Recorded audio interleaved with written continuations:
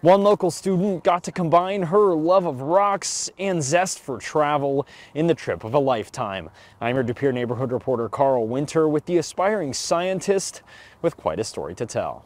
Meaghan Dutton is back in class. What time did you get back? I got back at 3:40 in the morning.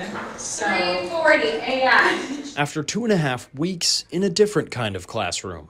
Meaghan boarded the JOIDES Resolution in Italy and studied on the ship throughout her journey, with some bumps along the way. I was out for 2 whole days. I did not respond well to seasickness. But ultimately, she made it to Amsterdam. This is such a lived experience that even here, regardless of the university at college, this is something that you can't replicate. She was one of only 12 American students in the program.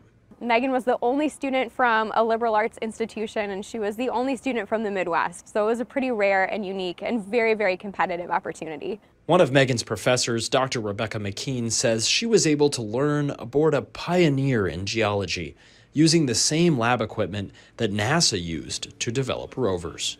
This ship has contributed to our understanding of plate tectonics, which is pretty incredible. They've collected core samples from literally all over the world, from different places in ocean crust and basically every ocean around the planet. Meaghan was happy to bring home a souvenir. I love rocks, so who doesn't love a really cool rock? And get some real field experience. My professors talk about field experiences they had in undergraduate, graduate, and professional, and I truly feel like this will be one of those experiences that I talk about in 25, 30 years, and these people I will still talk about and be in contact with. Both Meaghan and Dr. McKean say her trip is a point of pride for geology here at St. Norbert, and Meaghan says it might inspire her to teach science one day too. In De Pere, Carl Winter, NBC 26.